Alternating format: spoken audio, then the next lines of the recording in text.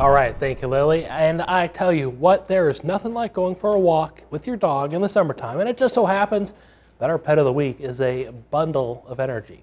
Meet Rusty. This 2-year-old boy loves to run around almost as much as he loves treats and learning new commands.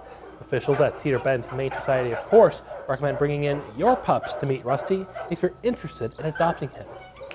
Really well-trained dog. He likes to walk and sniff everything, and I use him actually as one of my training dogs for new volunteers. So we've learned that he tolerates and gets along with other dogs too. So if you wanted to add another to your home, Rusty will make a great pet. This week, the Cedar Bend Humane Society is offering a Dog Days of Summer discount.